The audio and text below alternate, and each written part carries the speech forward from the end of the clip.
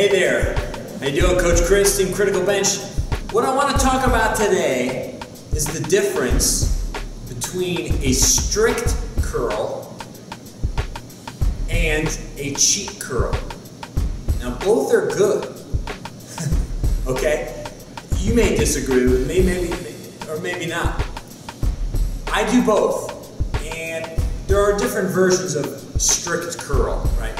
Strict curl typically, there's even competition strict curl where you're up against a wall where, you can put no body English on the curl whatsoever. It's just pure biceps strength, arm strength, curling the weight.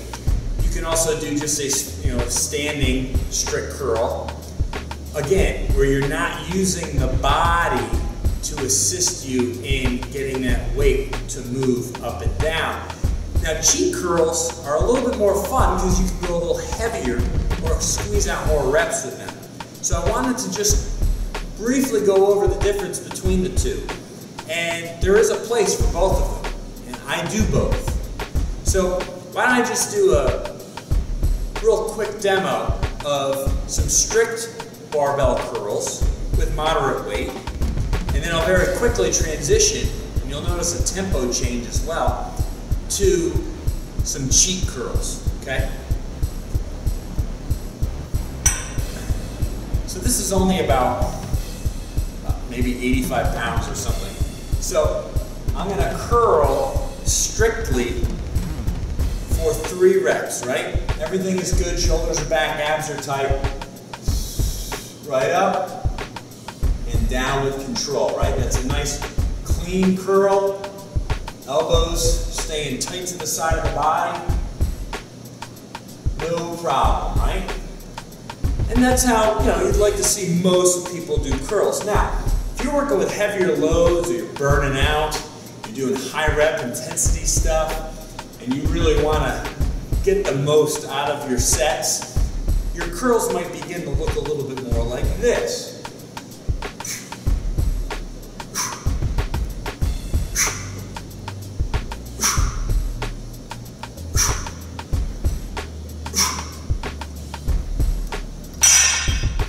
And I've seen ones that are even a little bit more exaggerated. There's a little bit more body movement going on, a little bit more hip movement going on. We get so much power from the middle of our body, from our hips, right?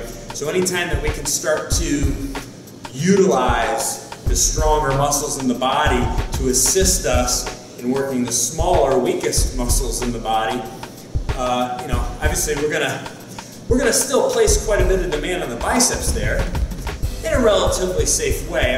I wasn't leaning back like this, trying to get the weight. There's some call for a little bit of lean sometimes on those last few reps if you're really working out hard.